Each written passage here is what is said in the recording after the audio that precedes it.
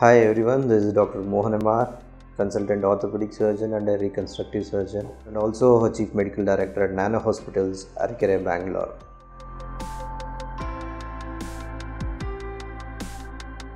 Any vertebral fracture recovery is a continuous process. Any fracture which unites, it's a continuous process. It starts from 0 day to up to 2 years.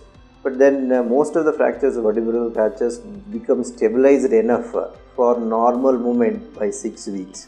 But then you should be able to do regular day-to-day activities. So then if you want to do an higher level of activities, bending or carrying weights or running and all, it needs further maybe 4 to 6 months. Till then that has to be avoided.